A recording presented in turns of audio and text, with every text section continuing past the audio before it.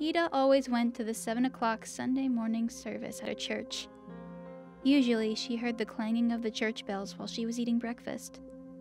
But this morning, she heard them while she was still in bed. "That means I'm late," she thought. Ida jumped out of bed, quickly dressed, and left without eating or looking at the clock. It was still dark outside, but it usually was dark at this time of year. Ida was the only one on the street. The only sound she heard were the clatter of her shoes on the pavement. Everybody must already be at the church, she thought.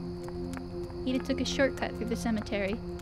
Then she quietly slipped into the church and found a seat. The service had already begun. When she caught her breath, Ida looked around. The church was filled with people she had never seen before, but the woman next to her did look familiar. Ida smiled at her. "It's Josephine Kerr," she thought. "But she's dead! She died a month ago!" Suddenly, Ida felt uneasy. She looked around again.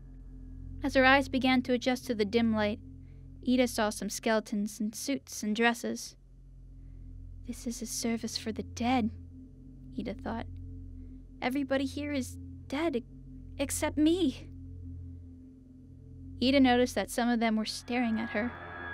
They looked angry, as if she had no business there.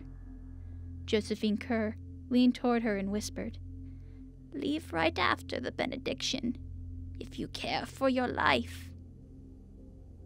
When the service came to an end, the minister gave his blessing. "The Lord bless you and keep you," he said. "The Lord make his face shine upon you." Ida grabbed her coat and walked quickly toward the door. When she heard footsteps behind her, she glanced back. Several of the dead were coming toward her. Others were getting up to join them. "The Lord lift up his countenance to you," the minister went on. Ida was so frightened, she began to run. Out the door she ran, with a pack of shrieking ghosts at her heels. "Get out!" one of them screamed. Another shouted, "You don't belong here!" and ripped her coat away. As Ida ran through the cemetery, a third grabbed a hat from her head.